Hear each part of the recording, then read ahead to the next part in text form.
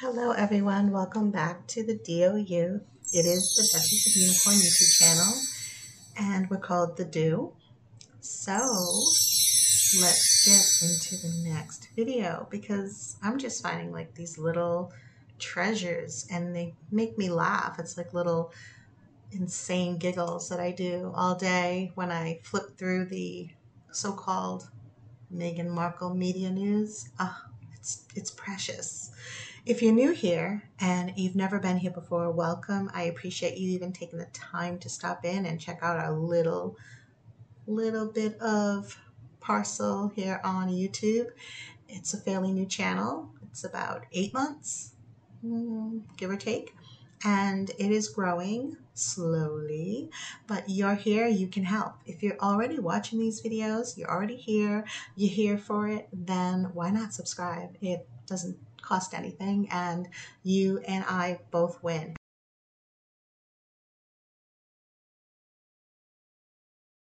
Have you as one of my lovely channel members, unless they're nasty. Oops. And learn more about the channel, go ahead in the description box. The full disclaimer is there.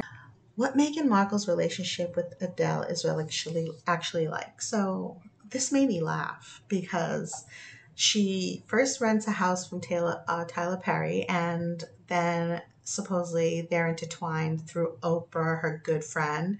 So now she gets this house in some place in Santa Barbara, and they practically tell us where she lives, and then I'm thinking, well, geez, why don't you just put out the address? Because why would they move from Tyler Perry's?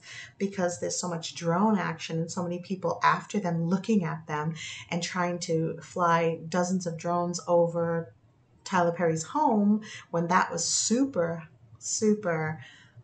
isolated out there. It wasn't like it was in a little tiny cute neighborhood. It was on its own out there. And now she's supposedly moved into the chateau of Ribbon Rock, and basically the house has been on the market, so they posted online all the photos of this house that's on the market or was on the market, and now Meghan supposedly purchased for like 9.5. The mortgage is like 9.5. They must have put down the rest in cash as a down payment of sorts. So it must have been, I think it was 14 million, excuse me. And so, wow, okay. And so now supposedly in that neighborhood, Oprah's still part of that neighborhood somewhere. But they don't want to talk about Oprah right now because now they want to introduce a new fresh face. So we can think that now she's friends with Adele. Now we both know, give me a break. So let's go down and see what they say. Just going to skim this. I'm not going to talk about it verbatim. We're just going to hit some points. So Meghan Markle, Prince Harry, and their 1-year-old son, who really probably doesn't exist, and that's the consensus, made their big move to Los Angeles. Why do you say? Are you asking me why I think that Archie doesn't exist? Well, I don't know. Here's a big giveaway. Queen Elizabeth did not attend the christening. She did not attend the christening. And she did not attend the christening. Okay. Have you seen the Queen holding baby Archie in any photos at all? No. Have you seen her and Archie, except for one photo, have you seen her and Archie in the same room together? She didn't even have an appearance in the christening photo. So that is just a simple little deduction of why I think this child does not exist. No interaction with the Queen Mother. Nothing. Just one photo ever with them in the same frame. And honestly, I think that is actually photoshopped. And if you don't think so, then go ahead and look online yourself and look into the Queen and look on YouTube and see how many other people have done videos on the photoshopped photo of the Queen, Harry, Prince Philip, and Meghan Markle. Oh, and don't forget Doria, all superimposed into that photo. Okay, just as the pandemic hit the U.S. this year and they moved into their $14.7 million home in Montecito earlier this summer, per Entertainment Tonight, the biggest liar in the industry, the couple hasn't been totally without some community in LA. Of course, of course, of course. Even while they isolate during the pandemic, of course, you're supposed to isolate, but yet you can go do yoga with your neighbors. I don't know. And honestly, Adele and Meghan, really? Really? Before they moved into their new home, Harry and Meghan were living in Tyler Perry's Beverly Hills mansion. So, blah, blah, blah. Let's skip that. Which is not far from Adele's place in the area. Okay, so we're back to Adele. Omid Scobie, royal reporter and author of this lying-ass book, Finding Freedom, Harry and Meghan and the Making of a Modern Royal Family, which I would title Finding My Legs to Run, Harry being cheated by Meghan, and the making of a unmodern, lying, royal or unroyal American woman. Told ET that it's not unlikely that Meghan and Adele have been in touch since Meghan's move. Scooby or Scobie or Scoppy or Scrappy said they know each other pretty well and have a history.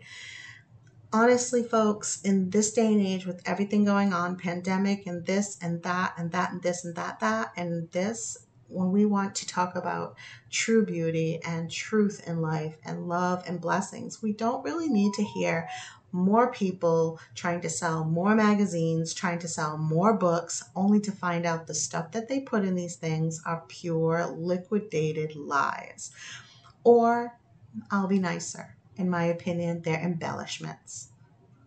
And I know it's just my opinion, take it for what it's worth, but a lot of embellishing goes on here, and we're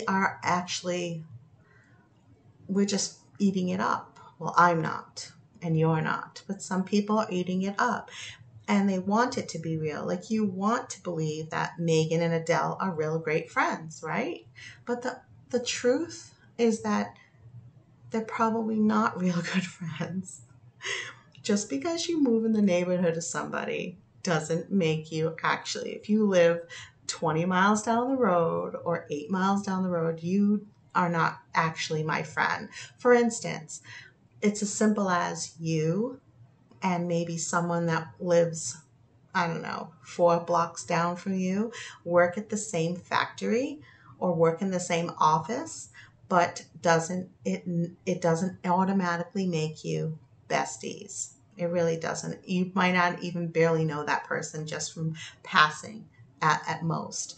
It's ridiculous. It really is ridiculous how they try to belittle our senses and our intelligence. And they think that we want to believe that they're friends. I could care less, honestly, if Meghan and Adele are friends, but don't try to feed me a narrative of lies because it's selling your book. You have to mention your book over and over again, and maybe some fool will go out and spend money on it, even though it was supposed to be at retail cost, a higher rate, and actually sold, I think, for $20. If you bought it, oops. They first met when Meghan was supporting the Grenfell fire tragedy victims in London. They always feel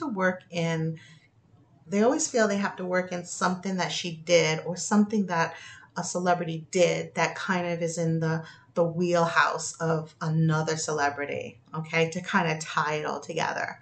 So I'm going to stop reading and let you know that this article is basically just saying that that's how they actually were exposed to each other because of the Hub Community Kitchen and the Grenfell fire tragedy victims and the book, the cookbook, and then Scooby's back in the whole thing. Scooby-Dooby-Doo is back in this.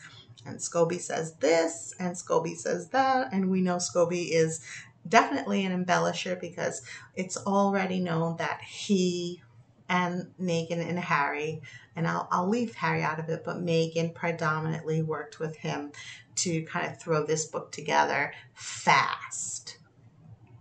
Of course, they're living very close to Oprah Winfrey, a dear confidant, and to the couple, and also a friend of Meghan's mother. Oh, so now Doria Ragland, who was in obscurity prior to Meghan, marrying Harry, is now a friend of a celebrity who we know leaves, food for thought in terms of her legitimacy in being a loving, kind person. Check and research Oprah Winfrey for yourself.